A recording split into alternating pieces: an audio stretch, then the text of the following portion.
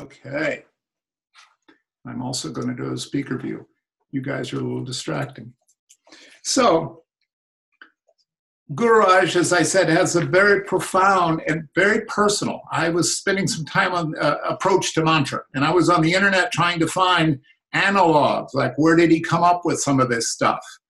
And lots of different, subtly kind of conflicting notions on how to use mantras and what mantras are about. I might refer to some of them while reading this. But as far as I can tell, Gururaj's is quite unique. I didn't find anybody else sort of teaching it just the way Gururaj does.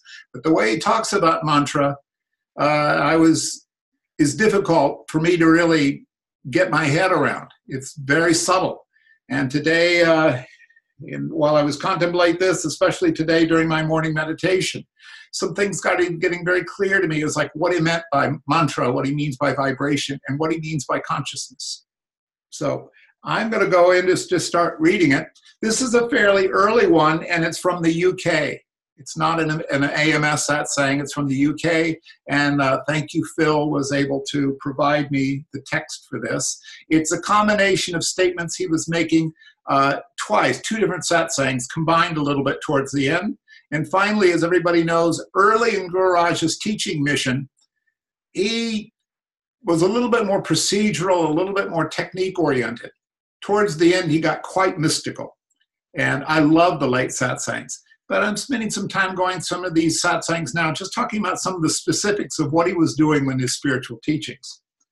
So here he is starting out. This was during a rapid fire when people were asking him lots of questions. And somebody asked him about mantra. So he says, last night I was asked to speak on mantra, how a mantra is derived, what's the purpose of a mantra, and how does it work on the system generally. I have given many explanations of the deeper details of the vast range of consciousness from which a mantra comes. And that is what we are going to speak about this morning. And you've heard me say this many times, that I think his talks are amazing, that he could just come up with these things extemporaneously. Because that very succinctly, I'll repeat it, many explanations of the deeper details of the vast range of consciousness from which a mantra comes. So he's already talking about, that's his thesis in a nutshell, is where does the mantra come from? And that's what he was going to talk about. So he says, now he's going to diss TM a little bit, so prepare yourself. Transcendental meditation. There are organizations of people who select mantras, or you're going to see a cat in a moment go by. There are organizations of people who select mantras at random. These selections can be quite jarring to a person's nervous system, to their physiology, their biology, and their psychic makeup. It could prove to be a great impediment to the reaching of the totality of themselves, the spiritual self of themselves. That's Gururaj. That's the purpose of our spiritual practices. Great impediment to the reaching of the totality of ourselves, the spiritual self of themselves. This whole satsang is going to be about what does he mean by that? If these things are wrong and the proper sound basis is not used, then it could manifest itself physiologically and organically. When you speak about these things to some organizations, they say that you're just pushing away stress. But this doesn't really explain much. For if a mantra is not harmonious or is not given according to your own system, then it would be like you listening to a beautiful symphonic concert while somebody was shooting off fireworks. Your system would be jarred and shaken, and this could be very harmful. I've taught many people meditation, and they've come to me in a terrible state, but out of the thousands of people that we've initiated, I've never had any complaints of a mantra not being suitable. So he says that, an improper use of mantra can hurt you. By the way, is that significant? You're darn tootin' it is. There's a local kirtan group I used to go to, and a very sweet guy, always liked to be the spiritual teacher. The actual spiritual guy was a devotee of Sri Shinoy, but he was, this particular guy was a local musician and practitioner, and he was told this by somebody, and he just said, mantras, he said, just find it and choose everything's a mantra. Just choose a mantra you like and do it. Gururaj is saying, actually, that's not the case at all. It's quite wrong. So he goes on, Gururaj goes on. So what's the mechanics of selecting a mantra? I've heard stories that some people just give you half a dozen mantras and say, look, pick one and choose which one you like. I've even heard of stories of people that give you a mantra and say, look, if you don't like it, just come back in 2 weeks and we'll change it. All these kinds of things, be they true or not true, are not my business. Let people do whatever they want. And if they want to knock their heads against the wall, that's their business. But if their head gets painful, well, then you can come to me. I'll massage your head and I'll put some balm on it and try to heal it. That's my dharma. A person's consciousness of his or her mind has a very vast range that extends not only to this little head of yours, but is closely connected and is part and parcel of the entire range of mind. The entire range of the mind is as vast as the universe. Is the universe separate from mind? No, the mind is the universe. The mind being a manifestation of the manifestor. Okay, do you remember this is crucial to Gururaj's teachings? The manifestation, this apparent world we live in, and the manifestor. All right?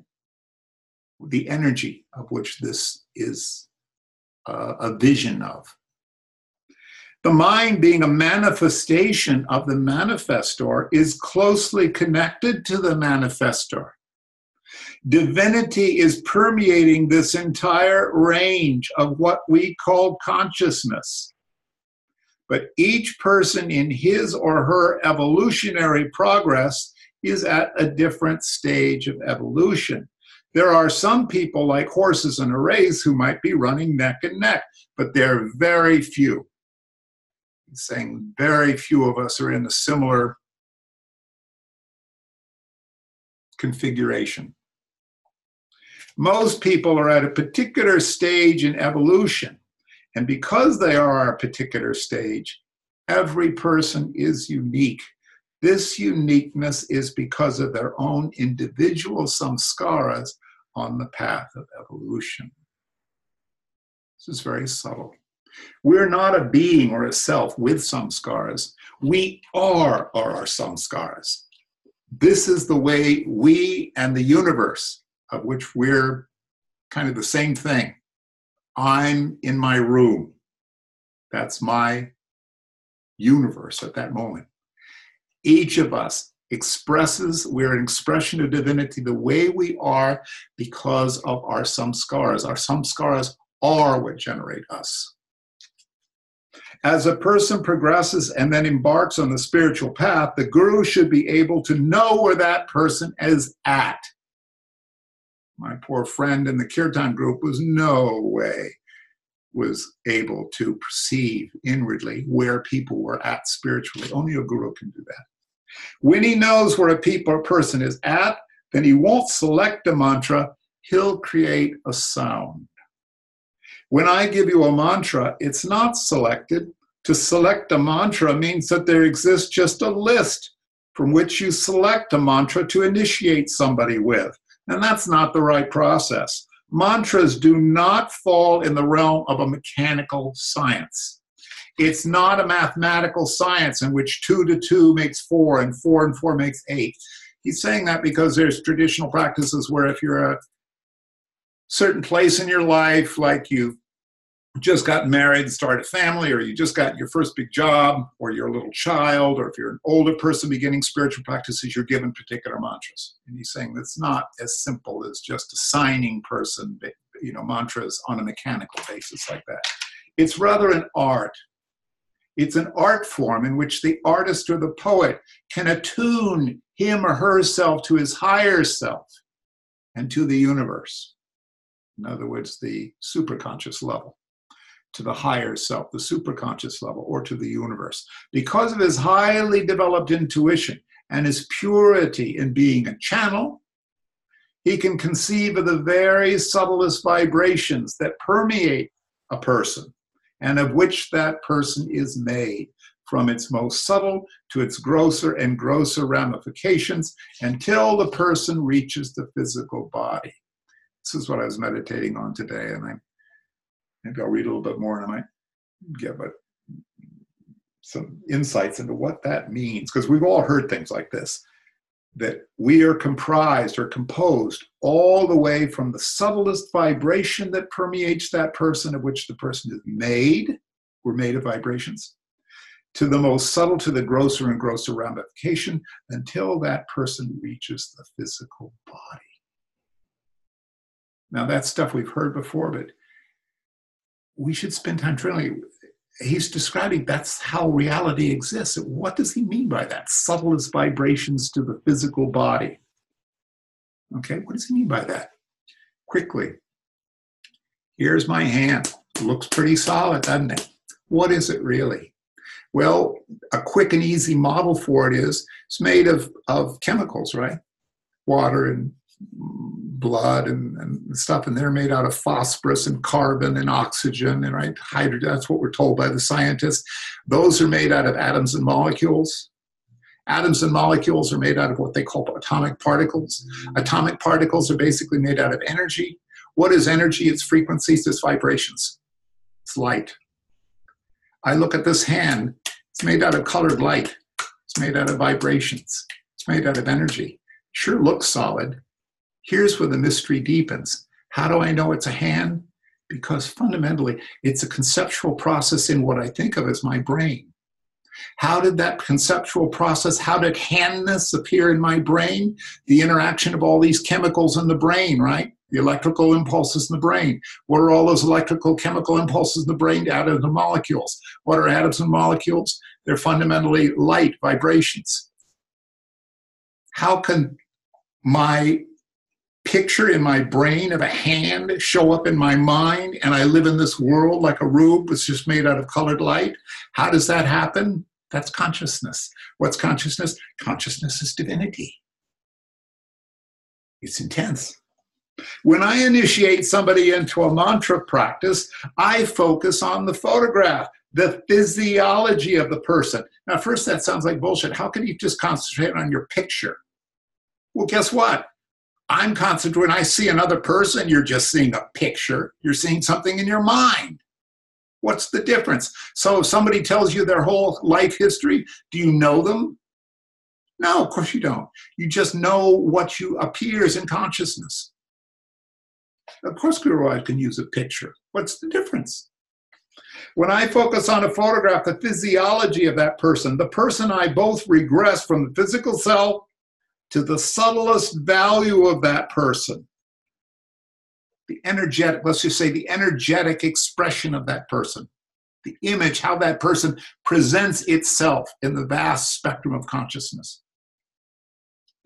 In that meditative state, through the mercy and the grace of God, I go to the level where that person is.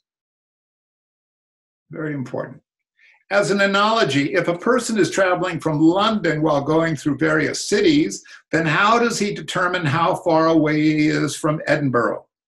From the milestone that he's at. The entire circumference from London to Edinburgh must be taken into account and then focused on the point where he is standing. In other words, you got to see the whole picture and then know where an individual person is manifesting inside or as part of that whole picture, the whole map of consciousness. If you're lost on the road at a certain town, let's say Leeds, at the corner of a certain street and you want to reach Liverpool, you have to phone up somebody to ask which route you must take. You can only start from where you are and not from an unknown place. When you phone somebody, the first question they'll ask you, where are you? And from that point, they will direct you to your destination. Why is this unusual? Because Gururaj, we're all consciousness and we are the individualized personification of divinity in this form, in this place right now. That's quite different than the approach of, let's say, the Buddhists who say, oh, what kind of practice are you going to do? I think you're going to do a Tara practice. You should recite this mantra. how does that express your individuality? How does that express the unique expression of Tara that you actually are? It's like you have to subsume yourself into Tara. Gururaj is really summoning up, says, you are divine. It doesn't mean that you're those bland, homogenized mayonnaise of divinity. No, your particular expression is a function of divinity. Your particular stage, what you are, your uniqueness. He really respects that. A person's mantra represents his sum totality.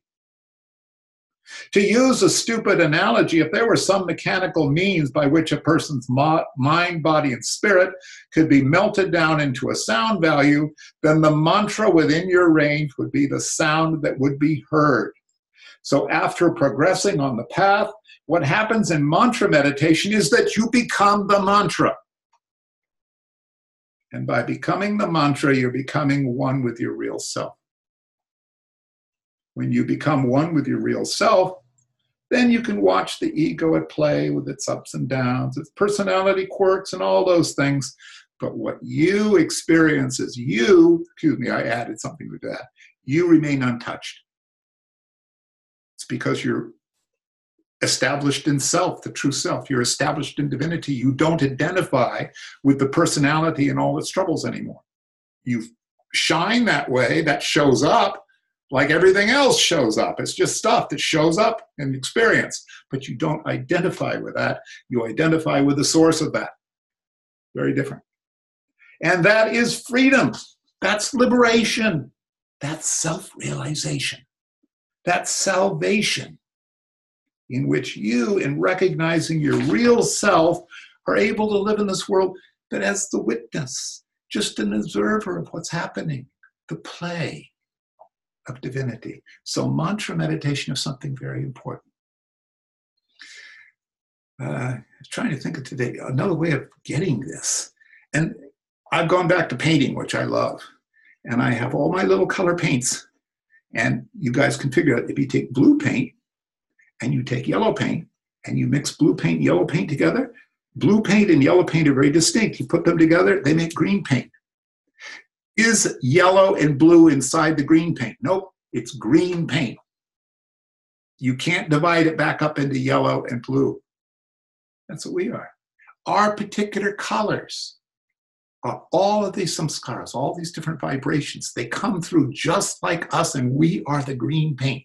We're a particular shade and tone of green, depending on all of our vibrational frequencies that have come together. It's kind of cool. On one hand, we're comprised of different colored paints. On the other hand, we are a particular color, okay, that's special to us. As you get more established in your mantra will reach a finer and finer level until it becomes just an impulse, the impulse of divinity. My guru gave me a mantra that is 13 syllables in length, and with years of practice and various other practices, I now experience all 13 level syllables simultaneously as one impulse.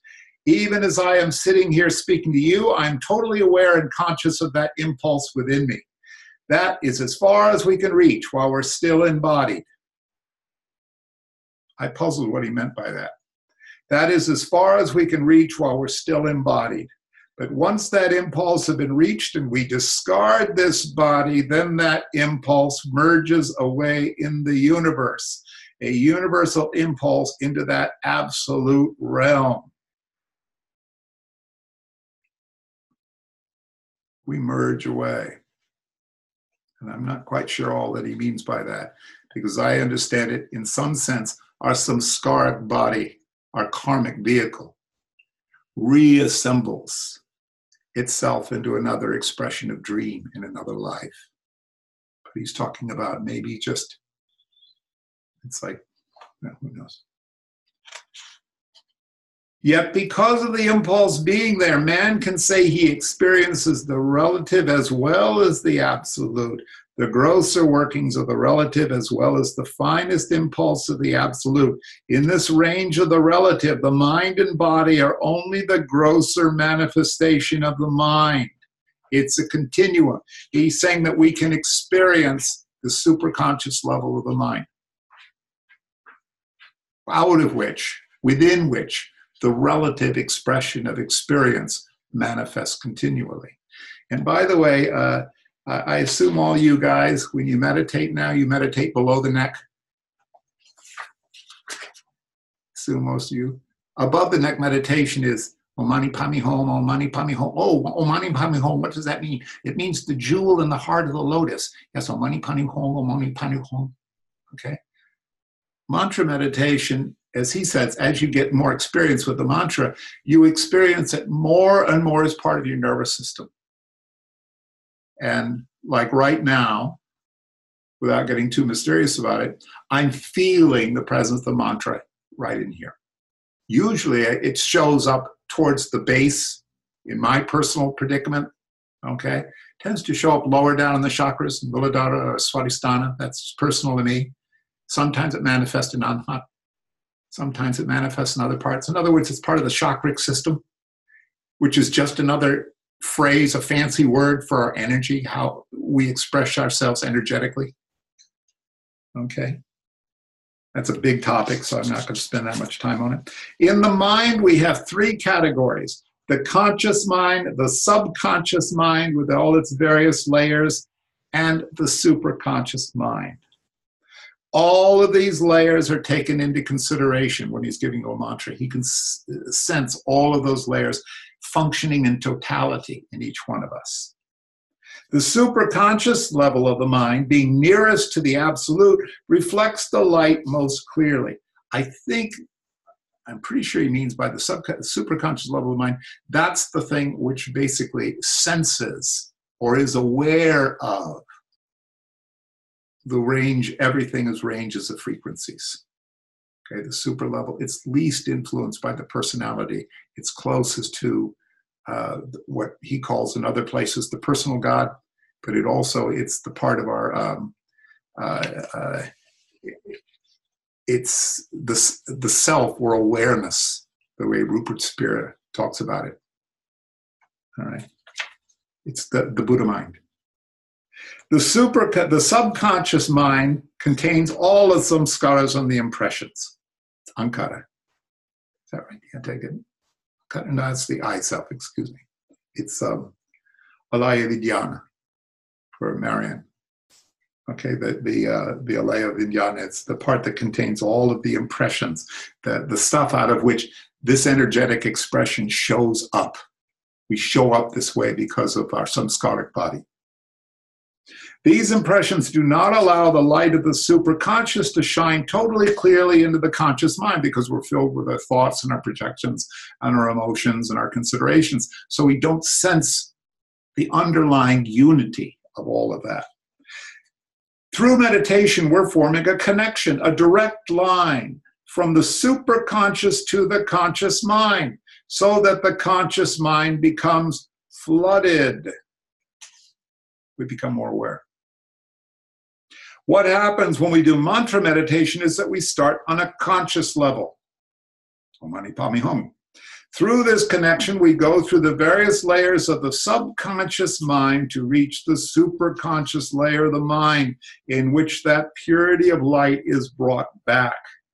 And that's Gururaj's explanation for how meditation works, that the light of what Rupert Spira might call awareness illuminates all of our personality quirks, what we falsely identify, or what we identified with the false self, our personality, our opinions, our beliefs, and this perceptual world, which is just a projection of ourselves.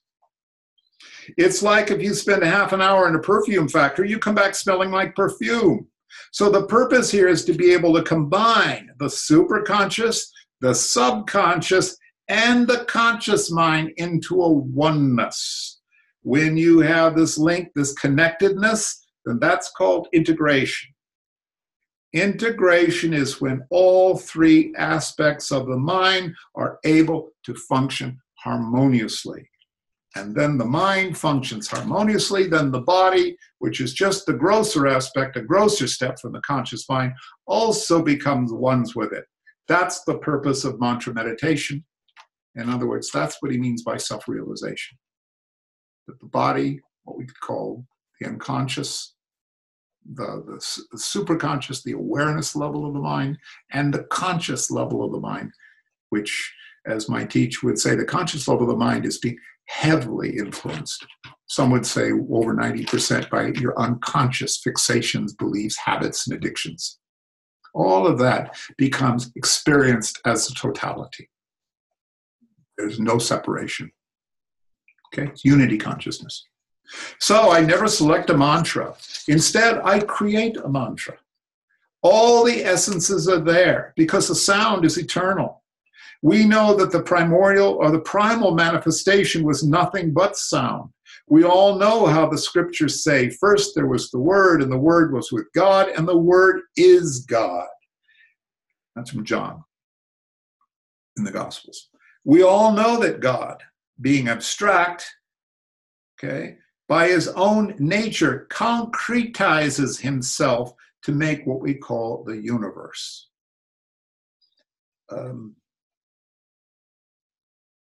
Maybe, I hope you guys all can grok that. We all know that God, being abstract, it's even to call it energy is concretizing it already, or potential, or just beingness, isness. We know that God, being abstract, but by its own nature, concretizes himself to make what we call the universe. The only criticism I make of Gururaj is it implies that God has a will. No, you can't separate the manifester and the manifestation. It's just, well, it's like the flower, which does not create fragrance. It's not an effort of will that a flower creates fragrance. By its own nature, it gives off fragrance. That's what flowers do. It's just part of being a flower. This is what God does. What God is this. We all get that, I think. In the same way, fire doesn't create heat, but it's just the nature of fire to give off heat. So we know that the physical body, and we know a bit about the conscious mind. We may only think we know about it, but we nevertheless are quite aware of the conscious mind. But then there are the various layers of the subconscious mind.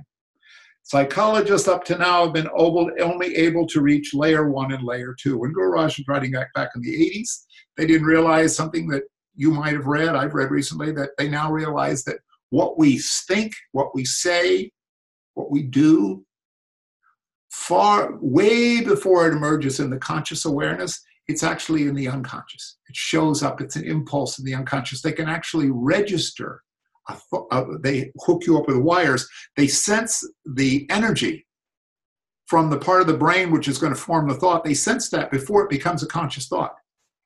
In other words, you're not in control of this process at all. The whole range of the superconscious is still unknown to psychologists. Awareness, the isness of things, which you can experience directly, the isness of things. Since they've only gone beyond the surface of the conscious mind and into a small aspect of the subconscious mind. Within the layers of the subconscious mind are the impressions, the samskaras, that manifest themselves, because these impressions can't remain stagnant. Impressions themselves are always in motion. To find expression, these impressions find expression in the conscious mind, and from the conscious mind, they find expressions in the physical body. All right. Boy, I've got to keep going here, but there's a lot to say about that. How the subconscious, the conscious mind, and the physical expression of this body are closely linked. So take an obvious example. Everybody used to yell at you when you were a kid for whatever reason. You experience a lot of fear in your conscious mind, and this influences on sort of physiological effects in your body. Fearfulness gets logical. They're all a continuum. Okay.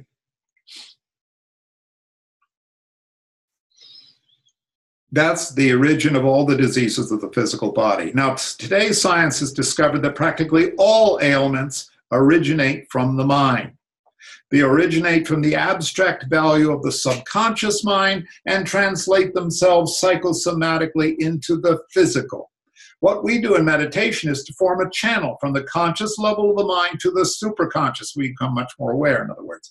The area that is closest to the absolute. It must not be forgotten that the absolute permeates all of this, but the absolute is expressed best at the superconscious level, at its brightest. As it goes through the subconscious layers and comes to the conscious layer, it's colored by the impressions of the samskaras that are contained there. Our individual psychological experiences are colored, okay, by our unconscious contents. What is that is experiencing everything? What is experience itself is consciousness. The energy of consciousness itself, the awareness, the process of becoming. What is that which is aware? It's awareness itself. What is it aware of? Our personality, our body, and the subjective world. Okay? One is the superconscious level. One is the conscious or relative level. When it comes to the creation of a mantra, I go into meditation and I tap into that range at which that person is vibrating. In the whole complex of the mind, there are 12 wavelengths that the seers, the rishis, have proven. There's nothing to do with the 12 signs of the zodiac, but there are 12 ranges or levels or wavelengths in the mind itself. I can't find any reference to what tradition he's referring to there. Okay, I even asked a friend of mine who's a scholar of this stuff, and he wasn't familiar with where he got this.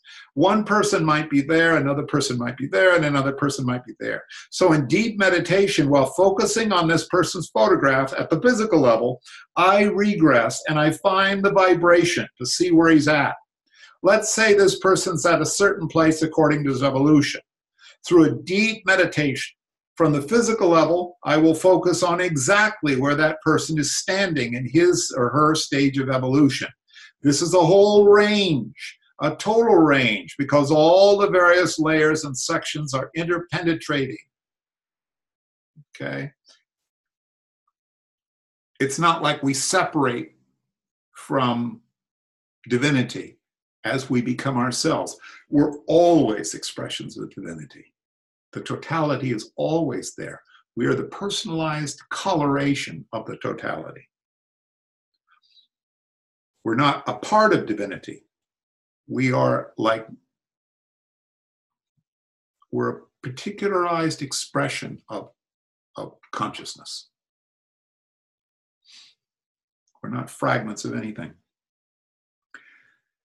This is a total range because all of the various layers and sections are interpenetrating.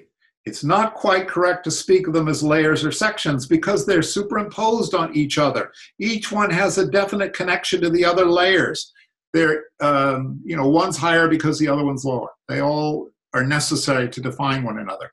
Green color paint is green because it's not blue or yellow. It's a continuum. All these hues are contrasting. They're all aspects of color. And all together they make, all the colors. They make the symphony. They make the painting.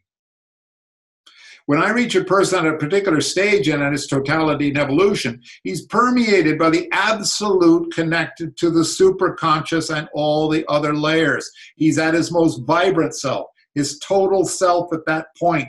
A sound is heard in the meditation that represents that person, but this sound is heard in a different dimension at a very subtle level. My job is to bring that subtle level from a different dimension into this physical level so that the sound can be made speakable and audible. I realize he and other people, and for us, it's very hard to call these things vibrations because when we think of vibrations, we think of sound vibrations, or we speak of something we feel, and he's not quite, I was using the analogies of colors. It's not quite, we could use the analogies of energies, but all those things are things our conscious mind can't help but find, they're too specific, they're too limited, all right? They're like poetic utterances. He says it's not something he necessarily hears, even inwardly. Okay, it's something else, which I'm not a guru, so. Within the 12 wavelengths, that is the range of the entirety of the mind, we now have reached this person's level. The sound is heard here, but in a different dimension, because in the depths of meditation, you're in a totally different dimension. It's far beyond the physical and the conscious. It isn't like sound, like ordinary sound or even ordinary vibrations. It's not what he's. The 12 wavelengths are a vast range that encompasses everything that at the center is vibrating. In that meditative state, having reached the center of that person where he's at, my job is to create the syllables that I can actually speak and utter. In the whole range of vibrations, and depending upon many factors and picking it out of the groove at that moment, I might conceive of it, for example, as asayum on the conscious level. But I might go into that same meditation on that same person a few weeks later, and I interpret it through the mechanisms of the conscious mind as Ramarim, also through the conscious level. So why is there this difference? He's saying he could, at different times when he tunes in, you could come up with a slightly different mantra. This was surprising to me. So it's like, what's the difference? Why aren't they just arbitrary?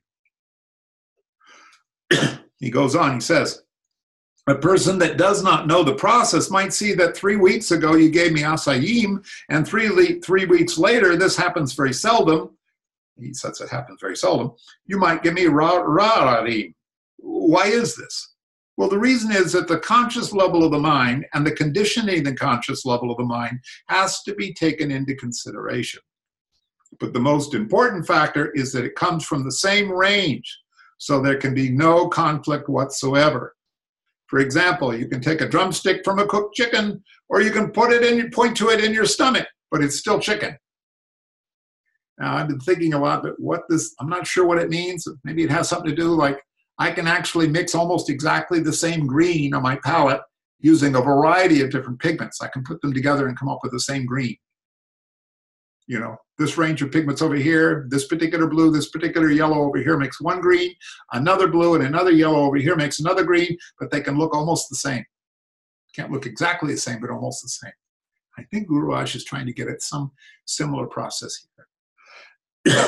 With many of the systems in which mantras are chosen arbitrarily, you might be on this frequency on this bandwidth, but the person giving the mantra does not know you and is not able to reach you where you are, so that he or she might choose just any old sound at random. That sound might actually be from a very different frequency that does not work on your frequency. That's how all these emotional problems begin. That's how all the stress begins. From the thousands of people we have initiated, there's never been a single complaint concerning their mantras because they are harmonious and beneficial to them. He's saying the mantra represents our totality.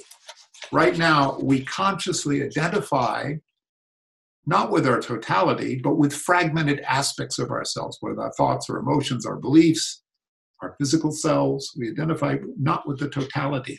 The mantra is the totality of what we are, our particular expression, which divinity has shown up as us. We're that particular shade of green. All right? And he's talking about mantra. This mantra meditation makes us experience ourselves as the totality of all of these frequencies working together. It's important to remember that the proper range and wavelength on the radio of the mind has to be contacted and connected with. Otherwise, you can't have your proper mantra.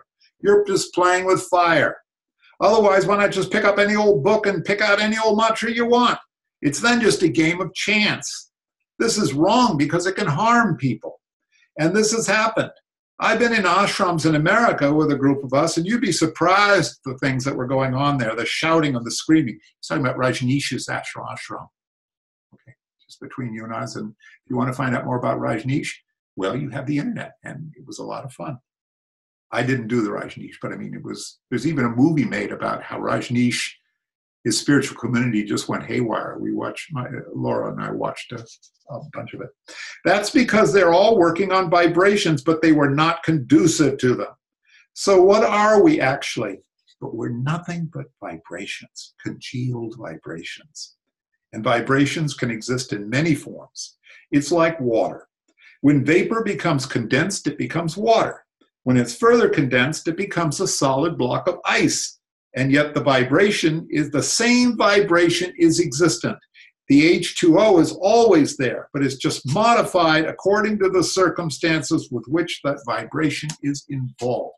The temperature. I thought that was remarkable. We can change, and we, as our person, we're young, we get mature, we get old, our body changes, our thoughts certainly change, our opinions change, and yet our vibration can stay constant. There's nothing constant in this physical self or this mental self. Changes all the time. And our emotional selves, which change minute by minute by minute. And our samskaras change constantly too. What stays constant? Gururaj is saying our vibrational level stays constant. If that vibration is subject to heat, the H2O will be vapor, but it can become liquid or become frozen into a block of ice. Now, the reason I just said that we remain constant is vibrations, but how do we evolve in that case? Well, actually, I'm not so sure, but he goes on to it a little bit. There was a controversy within organization about using the preparatory mantra Gururaj Ananda or just Ananda. Okay, now this is very interesting. It's the thought of well, I'll read it. At first, I thought, just let them do what they want. Just let them play. It's just like how you might allow children to play, and then you can stop them from going beyond the fence, for example, where they might get hurt. They can play within the fence, and it will be all right. But when I thought about it later, I found that there were deep psychological implications to it. It's a subtle way of drawing the attention of the chela away from the guru, from the source, from the purity. It's deciding your own spiritual practices. It's like trying to, play doctor to yourself, which we're all tempted to do. This is totally against our principle, as there has to be a bond between the guru and the chela, and not something that does not create that bond. There is a value in sound. In India, for example, there once existed a musician named Tansen, who by singing a certain raga could produce fire, and by singing another he could produce rain. Science has proved that if you play a violin at a certain pitch, you will crack all the windows. Everything is composed of vibrations. Vibration has motion because vibration is motion. Wherever there is motion, it has to produce sound. A window is vibration, and it's vibration, and it's vibrating there as it is. There are millions of atoms and molecules swirling around in that pane of glass, and this motion is producing a subtle sound in the pane of glass. If you use your violin and tune it in such a way that it corresponds and overpowers those vibrations, then the glass will be shattered. Everything being vibration, and the whole human composition being vibration, it's very important to use a mantric formula, if you want to call it that, within the range of where one is. Giving a long explanation how you can mess yourself up if you try to fiddle around with your mantra, okay, change it, or just decide you want to choose your own mantra, have somebody choose it for you who's not experienced in figuring out how mantras work. That's not the only thing that happens. When a person's initiated, he or she is not initiated when the full counselor teaches the mantra. That person is initiated at the time when I conceive of his or her mantra. We have hundreds, he makes some connection with you. We have had hundreds of cases in which a new meditator reports, I'm still in the prep technique, but I feel something. I can't explain it, but I feel something and something's happened. Something has happened. Well, this opinion depends on a person's awareness and sensitivity to pick it up. So the person is initiated at the time when the mantra is conceived. Of course, that person is not sensitive enough to pick up the rest of it directly and telepathically. So we use the medium of trained teachers to show the techniques of how to use the mantra and other practices. But that's only 30%. The other 70% depends upon the spiritual force that is sent out with that mantra. In that state, I am not me. I am not the man with all his faults and frailties, a human being like you and everyone else. In that state, I am not that. I am in total communion, and I am someone else totally different. And that's where the spiritual force arises. A lot of us, so some of us at this point, just have total faith and say, okay, good, sure, I accept that. Some of us, like me, wondered, wow, is that true? All I can tell you is this: contemporary spirituality is now anti-guru because everybody's worried about being ripped off or sexually abused or something by a guru. So gurus are very suspect now. Let's just say in all the great traditional spiritual disciplines like Buddhism, which I spent a long time with, it was very important. The initiation process initiated with your guru. And the connection with the guru was very important. Your Vajraguru was extremely important. In the Christian tradition, your connection with Christ or with the Pope, if you happen to be a Catholic, is very important, very deeply significant, not to be messed with. In the Christian tradition, it's about Jesus. It's about the authority of Jesus. It's not about you just making it up yourself. So, I'm interested that contemporary forms of spiritual practice and meditation have abandoned this notion of what it means to be initiated by a guru. What does it mean to have the contact from the guru, or guru shakti, which is what he's talking about? And they say you don't really need a guru, or gurus are all fake, or you can just do it on your own. I'm curious about that. It certainly wasn't Gururaj's tradition. Okay, we can make up our own minds about it because we're all Americans, and so far we supposedly have freedom of choice. I don't think we do, actually. I think we're products of the unconscious mind. Okay, I think we're just listening to our own opinions and beliefs. But a lot of people think they're free. So the creation of that sound is not a selection, it's creation. It's an art. That's why people sometimes get the form so late. The meditation forms back from him. Until I can contact that person at that level, I shall not initiate a mantra. It would be wrong, and that's what's worth waiting for. And what's worth having is worth waiting for. This is so important because the entirety of yourself depends upon that very sound vibration, which is eternal and will go on from life to life. It will always follow you. You are your vibration, and this is a good little picture for me of what incarnation might be about. We die, okay? We reform. I'm convinced about reincarnation, but how does the mechanism take place? And he's talking about the energetic impulse. Okay, and I could go on more about it, but I have to keep using analogies. Let's stick to the way he's just calling it vibration. Even in the next life, you'll find yourself being reinitiated within the same range that you are in, unless you've transcended it or gone beyond that range. I'm not quite sure. I'm not an expert on this, so I don't know if he's meaning that within this present incarnation, our vibration can subtly change, or if that happens in between lives. I don't know, but let's just say you tend to, the same energetic manifestation, some scaric body, subtle body, they also call it karmic body, causal body, all synonyms. Okay, or what? That's in the bardo, in the intermediate state. That's where the new body is generated out of. The body proceeds out of these vibrational things. This body is vibrational stuff. Okay, I went through the whole thing of our hand is just colored light that we're looking at. Actually, it's just mind. We're looking at mind stuff. Okay, there is no physical hand out there in the way that our mind likes to tell us is. It's just like those people on the TV. They aren't real. Okay, the actors and actresses aren't even real. Okay, that movie you're watching, it's just colored light. There's nothing there. I don't know how many people have understood that physical bonds can be broken. Mental bonds of the conscious mind can be broken.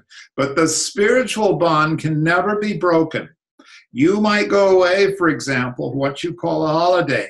You might go for a holiday, but you must come back home again. If not in this life, then in the next life is fine too. After all, what is time? We measure it linearly here, but in a different dimension, it's like going around the corner and coming in from another door. That's all it is. The Bhagavad Gita, they have one section where Arjuna is very upset and talking to Krishna, to God, okay? Arjuna is the protagonist of the Bhagavad Gita. There's the dialogue between a spiritual seeker and God.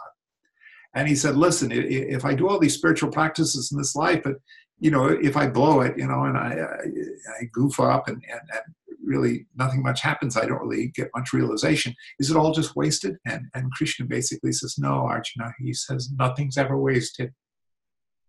You'll pick it up next life, life after life after life. You reconnect with this source. You reconnect with what he called Guru, the voice of the divine.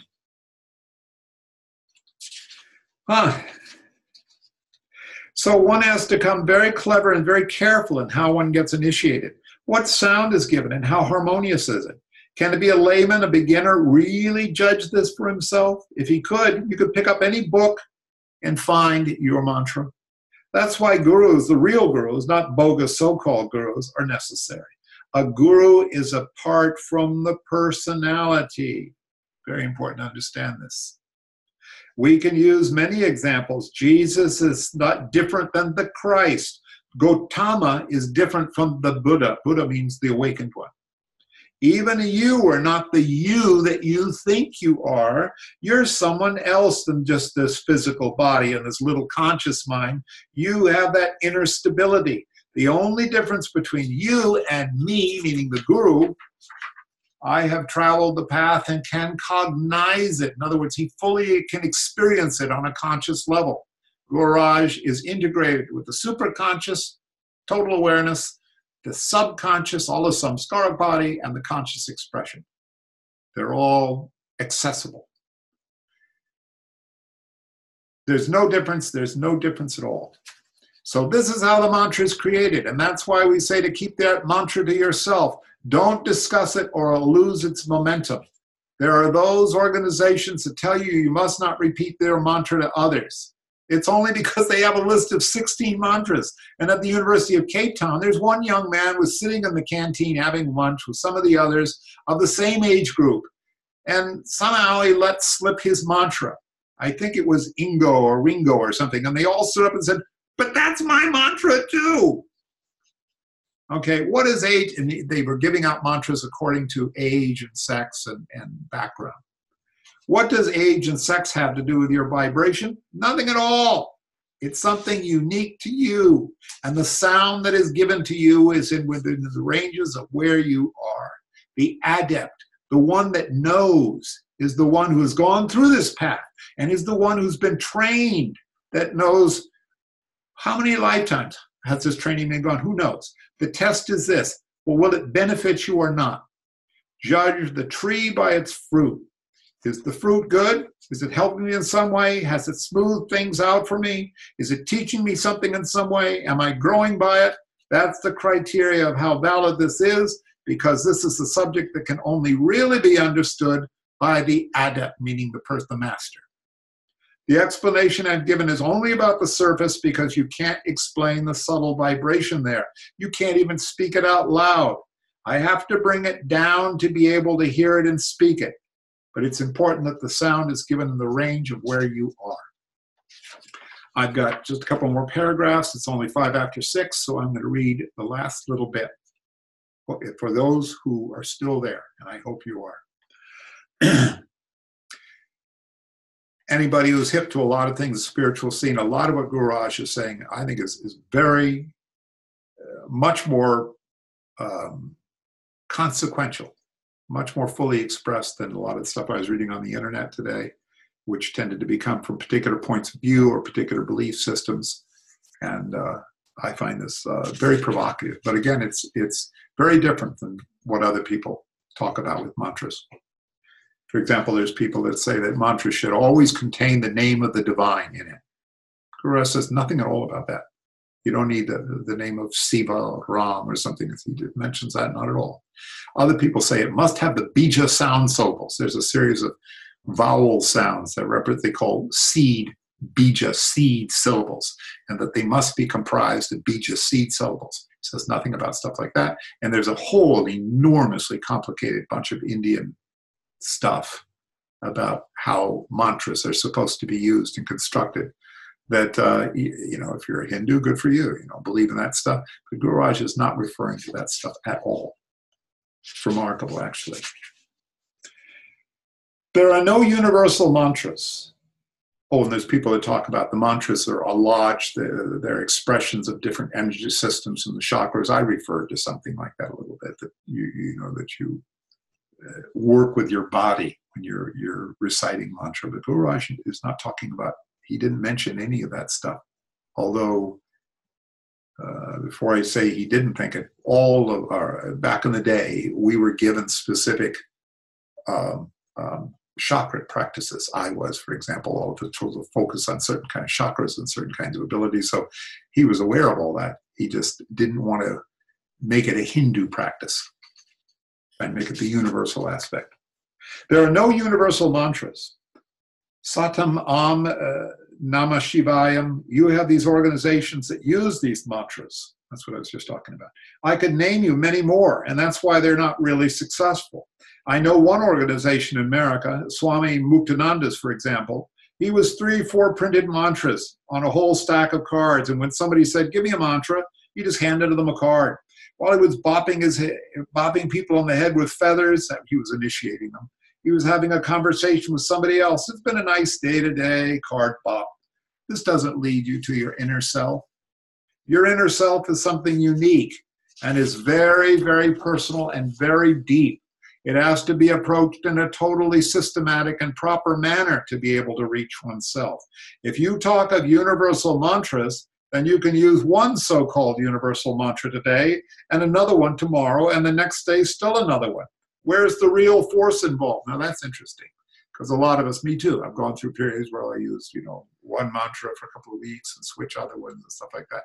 But then he refers to that Shakti, that spiritual force, which he said when he comes up with your mantra, when he initiate, that's when you're initiated, when he comes up with your mantra, and when he gives the mantra, or when the teacher, the prep teacher gives you your mantra, the spiritual force, the Shakti, from your guru is given to you. And you can disagree or agree with that. He's simply saying those people that change mantras all the time, he says you don't have that spiritual force behind it. And by the way, the Tibetan system also doesn't. It says when you are given the abhisheka, the initiation, it's called an abhisheka, the empowerment of a particular mantra, a particular practice, you're obligated to keep doing it. Okay. Otherwise, nothing at all happens, or it might even harm you. Where is the real force that's involved? When one mantra is used by millions of people, the value is diffused and it doesn't have the required effect. Okay, maybe. What about Om? But I don't know. Our system is a very, very unique system. It's only one in the world. It has come about through very, very deep study. Not only by me, but by my guru, and in consultation with various master yogis who won't even show their faces to the world. They stay in their caves. That's all.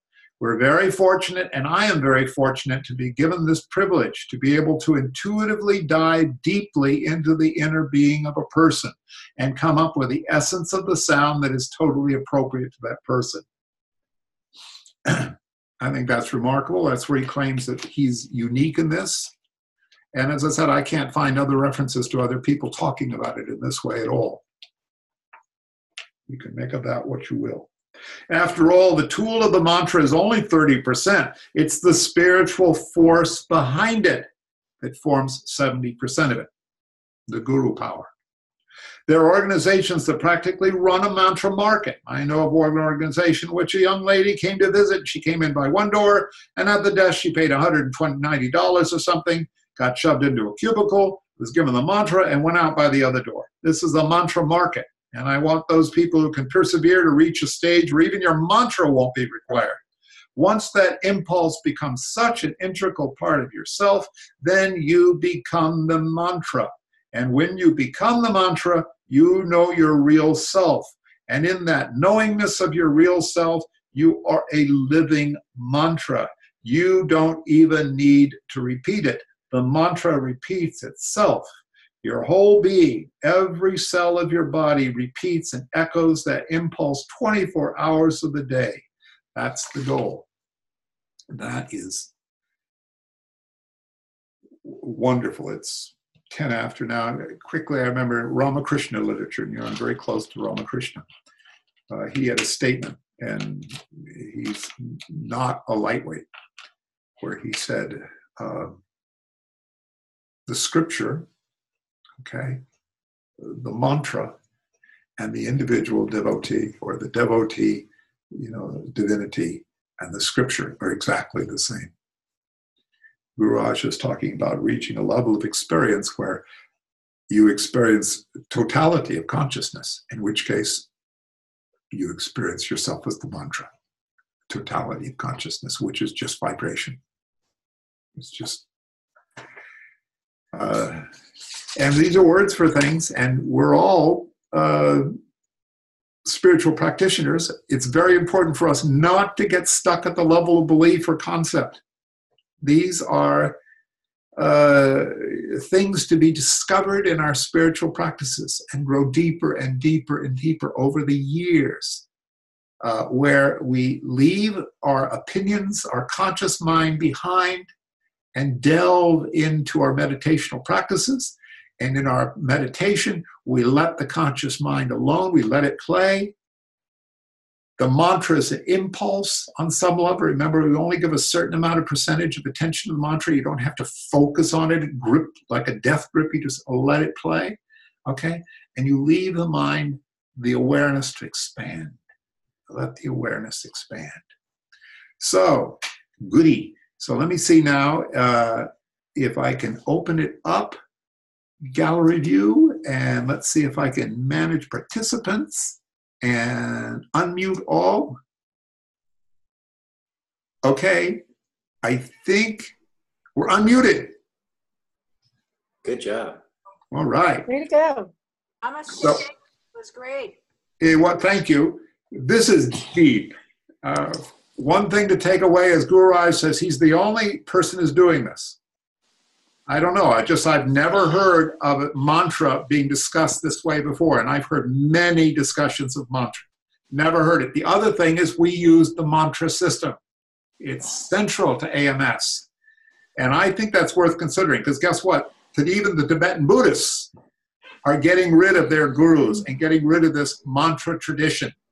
You know, they'll use Vajra initiations, where you're given a particular deity, a particular set of mantras, particular set of practices.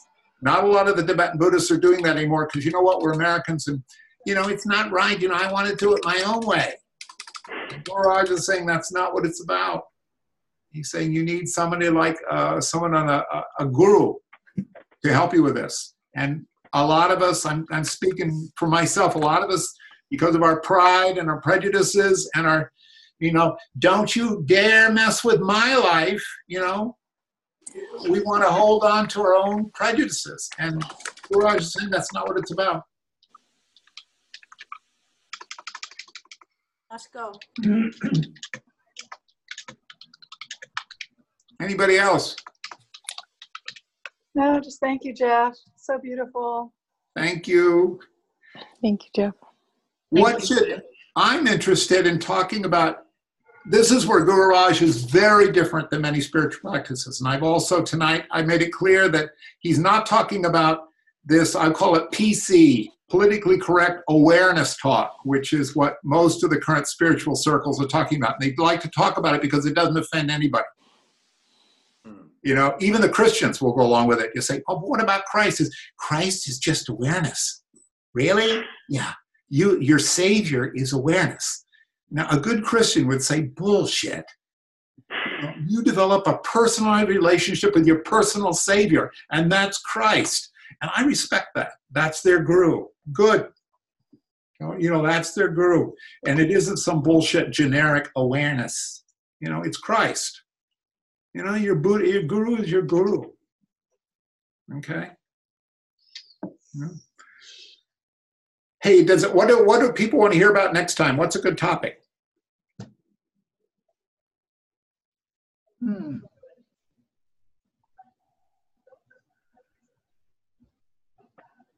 Krishna?